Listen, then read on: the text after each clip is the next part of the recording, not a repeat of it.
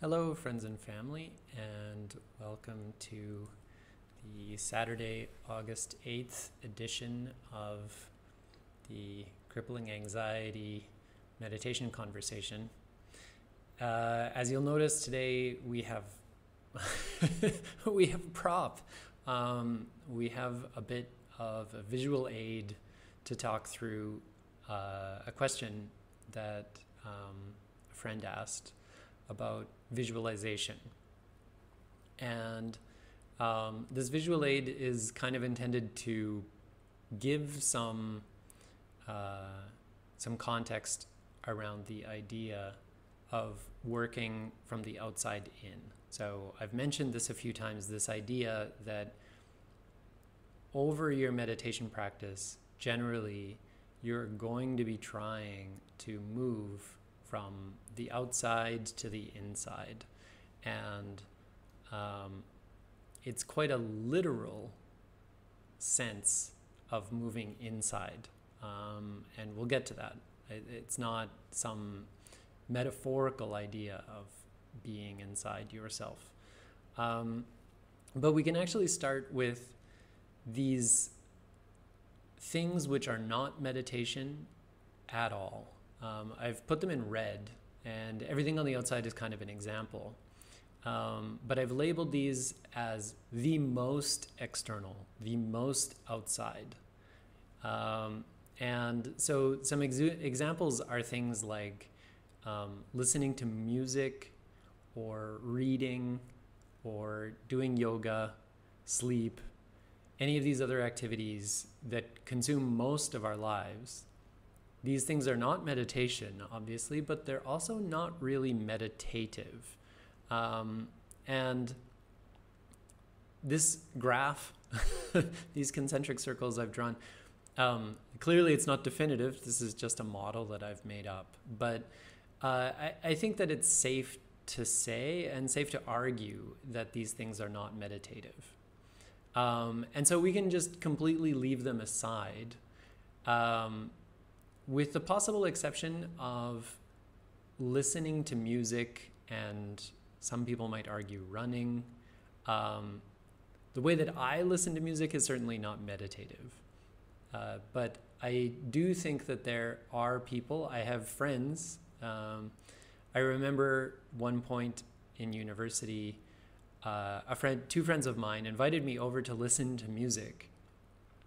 And when I came over, we sat down and we would listen to a song, and that was the entire activity. And this was a thing I never really did as a kid, just sit and listen to music without anything else going on. I'm not looking around, I'm not outside, I'm not doing chores, I'm just listening to music for the sake of the music. And I think that arguably that kind of activity could be considered meditative. In that same vein, sometimes reading is meditative. So obviously this model isn't perfect, and it's not meant to be definitive. But I think that there are things that you can easily put in the meditative category, which can also be cleanly defined as not meditation. Some good examples are chanting and praying. So if you go to a temple, you go to a mosque, you go to a church, and you sit down and you close your eyes and you pray, that is a meditative activity, but that is not meditation. And there's a variety of reasons to draw that delineation, but prayer and similarly chanting are constructive activities. So you are instilling in yourself some sense of, I hope something good for somebody, or I'm imagining something, or I feel like I'm having a conversation with God, whatever your form of prayer might be, it is a constructive activity. And in that sense, it is not meditation. Again, it's possible that people would argue these categories, and that's fine. Chanting, similarly, might be meditative. It might even bring you into kind of like a trance state or something like that, but it's not meditation per se. And I've actually included one sort of out-of-band example here with playing the violin, because I think when I've watched people play the violin, it's an incredibly difficult instrument. I can't imagine playing it myself. It requires an intense amount of focus, and you are focused in such a way that you could maybe be considered to have a singular point of focus, but no one would consider, I think, reasonably, that playing the violin is meditation.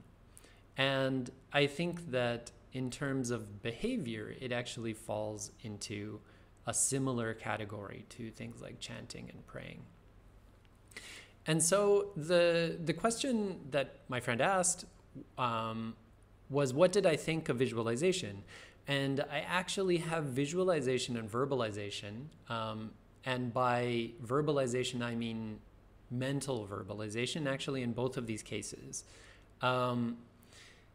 That visualization and verbalization are useful. They're certainly useful.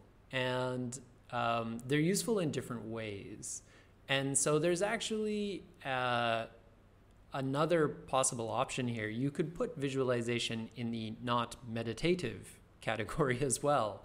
The article she linked me to mentioned using visualization as a tool for imagining your future and imagining good situations and planning and things like that. Planning is it's not meditation for sure, but it's definitely not meditative either. And so that kind of visualization is a totally external activity. But visualization and verbalization, even if they are internal in the sense that you are not creating anything, you are not making a sound, they are external if they are, and only meditative, if they are complex. And so the idea of visualization falls into these few different categories. So if we imagine the first category in this kind of not meditative circle, if I'm imagining my future career and I'm using visualization, or if I'm using visualization to imagine a marathon that I'm going to run, that is not meditative at all. That is just a regular mundane life activity. I have attended a yoga class before where the teacher would go through the exercise of visualization as kind of a guided visualization. So she would describe scenes, and the students would lie on the floor, and we would all visualize the things that she was describing. And it was an interesting experience. It was curious, but I wouldn't consider that meditation at all. It was labeled meditation in the class, but I don't really think that it is. I would consider that a meditative activity because it's complex, because you're not actually going through an activity of creating focus, and you're not exerting any level of control necessarily. You're just laying there and letting someone else describe pretty scenes, and then you're visualizing those scenes. So meditative. Similarly with verbalization, there are forms of verbalization. So you can repeat ideas to yourself, which is an internal silent verbalization. And I need to be careful with the terms internal and external here because we're still on the left side of this diagram. But silent verbalization, where you go through the activity of describing something that you want or that you hope to kind of guide your life toward. It's maybe well known, I don't know how well known it is, that this was actually an activity used by Scott Adams, the creator of Dilbert. So he would use affirmations to say, I will be a famous cartoonist one day. I'm going to be a famous cartoonist. And he would keep telling himself this until he did it, until he became a famous cartoonist. And that sort of verbalization, a mental verbalization, is not meditation.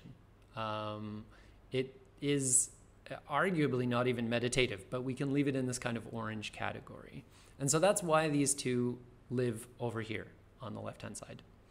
Then when we get to the right-hand side, we have visualization and verbalization again. And I need to explain why they're labeled as external here. So visualization and verbalization, even if they're one-pointed, which is when they become somewhat reasonable to categorize as actual meditation practices, they're still external in the sense that they depend on your sense bases. So they still depend on your eyes, even if your eyes are closed, in the sense that you're remembering what something looks like, or you're creating that image. It's an artificial image. So if I'm meditating on the image of God, or the image of a saint, that is artificial. It's not really there. It's not happening to me in the present, right? So I'm creating an image for myself to meditate on. And it's possible for visualization to be a fully external activity and still be meditation. I can open my eyes and I can meditate on like a kazina or a dot on the wall. I can meditate on a flower that I see. You can really meditate on anything in this way, but it's a fully external activity. There's an important delineation here, which is that everything external is meditation, but it's kind of an introductory meditation to this idea of actually moving internally. So I've given one external sense base here. So obviously you have 5 simple external sense bases: sight, sound, smell, taste, and the touch of the skin. And the touch of the skin is a little more complicated for reasons that we'll get into in a second. But sound, and in particular meditation on the sound of silence, which is essentially meditating on tinnitus, it's a valid meditation practice, is to meditate on the present moment of sound, whatever sound is occurring right now. So if a dog barks, I try to hear the dog barking while it's happening, and then as soon as the dog is done barking, then I'm not paying attention to that. I'm not remembering the dog barking. I'm focused on whatever the sound happens to be at that moment. And you kind of work toward this sound of silence, which is that sort of tinny sound in your ears. This is a meditation that people practice, and it's valid, but again, it's still external. You're still meditating on a sense base. And you can do this with any of the sense bases, right? Some are harder than others. And it is generally true that it is easier to meditate narrowly on the sense bases which are closer to being internal. And that is why the touch, the sense of touch on the skin, is so important, because it is the closest to being internal. Still external. If you feel the breath on your skin, initially it's an external sensation. But the reason I've put it in the internal category is because it is the barrier. That's the boundary between external sensations external sense bases and the internal sense bases. And I won't talk about the internal sense bases and what they have to do with body sensation. That's probably too much for this talk. But this is the idea that I've kind of been putting across before, that our goal is to move from our everyday non-meditative things to more meditative things, and from there into meditation, and then preferably toward internal meditation. And I think that it's safe to say that as far as this sort of innermost blue circle is concerned, Anapan or Zazen is probably your first step into that circle of internal meditation. And it's probably not that internal to begin with, but the meditation itself sort of straddles the barrier between the green circle and the blue circle. And this is a part of the reason that I recommend Anapana so strongly, is because it does permit this, that as you get more comfortable with it, as it becomes easier for you, you'll find yourself pulled into the blue circle over time. And so to go back to the original question, which was, do I recommend visualization, or what do I think of visualization? Personally, I do not use visualization for anything, but I don't think there's anything wrong with using visualization as a starting point. And certainly in the external world, this red circle, if you want to run a marathon and it really helps you to visualize the marathon day after day so that you're ready mentally for the race day, that's great. And that's a valid use of visualization. And if you find it calming to go through a constructed visualization exercise, like the one that I described from the yoga class, in the orange circle, go ahead and do that. But just be cognizant of the fact that that's not really meditation. And then if you want to use visualization as a meditation aid, again, that's very useful. And it's, in particular, with respect to meditation, it's useful to know that your mind can become as concentrated as it might using a visualization aid. So it's valuable to sort of walk this path from the external to the internal, but it's also valuable in terms of experimenting for yourself and finding out just what does this feel like to meditate on a visual. And in this green category, this idea of meditating on a visualization, I am talking here about a mental visualization. So eyes closed and one pointed on a single image. So whatever that image happens to be, doesn't particularly matter. Any image will still, a singular image will fall in this category. And I think that you can construct your own model here. You could use this as a basis for your own model and rejig things. There's no real truth to this. This is just the way that I see the world. But I think that you can place visualization and possibly verbalization on these different layers for yourself and say, oh, okay, I find it about this useful. It seems about this meditative. Let me kind of locate it somewhere. And I certainly don't recommend against visualization, but I do encourage you to try to work with more internal meditations at some point when you feel like you are comfortable and ready to do that. I strongly recommend breath meditation with as little external support as possible, starting with Anapan. And then if you find that that's valuable, then to move closer to the center of the blue circle with something like Zazen or Vipassana. I would recommend Vipassana, but I would also recommend that you try both and find out what works well for you. Okay, that's probably enough for Saturday. If any of you have any questions about this goofy little diagram or anything that I've said about it, feel free to message me or call me or whatever you like. And I'll try to answer those questions in a future video. I hope you're all taking good care of yourselves and everyone around you.